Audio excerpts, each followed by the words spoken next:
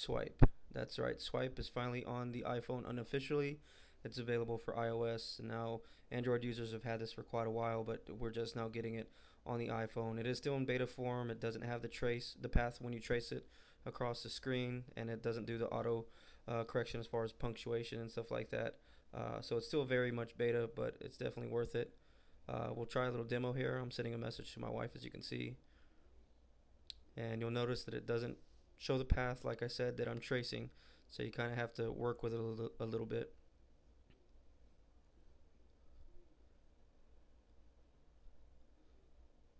And like I said, I had to add the correct punctuation because it's not doing it.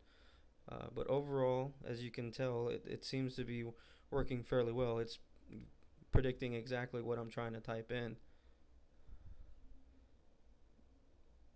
And then I send the message, and my wife did retrieve the message. So again, it's still very beta right now. So if you're not down with betas or don't like dealing with betas, then you might want to stay away from this. So to get this, what you'll do, of course, is you have to be jailbroken, and then once you do that, you want to go to Cydia, and then you'll have to add the source in Cydia. Now I was already there at that screen, so let me go back to the correct screen here. All right, so you'll go to Manage, and then Sources, Edit, Add.